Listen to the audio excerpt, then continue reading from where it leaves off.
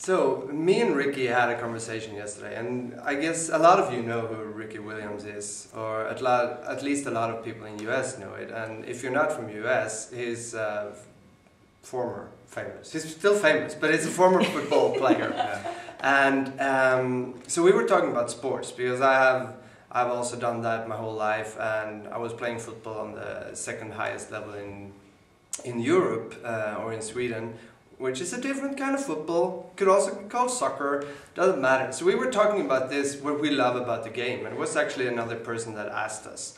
And we were starting to talk about it, and first we didn't have this real cognitive awareness of what it was. Yeah. Then we just got some huge awarenesses of what it actually was. Yeah, we started talking about there's certain times when you're playing sports where you kind of get into what people will call the zone, where kind of all the thoughts, the feelings, and the emotions kind of disappear, and you just have this presence. And when we talked about it, I said that's one of the things that I really loved about playing football, because it was one place where you were actually allowed or really required to be present. There was this intensity of presence there.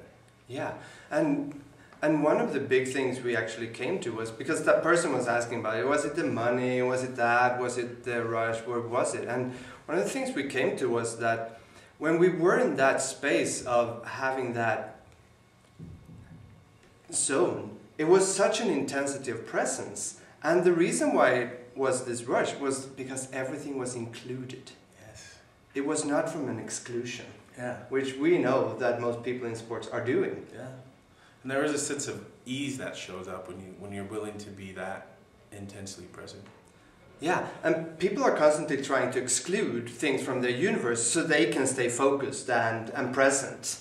But that's really not the way to do it. It's really like, if you're willing to include everything and be present and not make that a big thing with your thoughts, feelings, and emotions, you will have that intensity of presence that is just vibrating. Yeah. So what bastardization of aggressive intensity of presence are you using to create the thoughts, feelings, and emotions you are choosing? And everything that is times a gazillion, can we destroy and create it all? Right, wrong, good or bad, put and poke, all 9 shirts, boys and beyonds.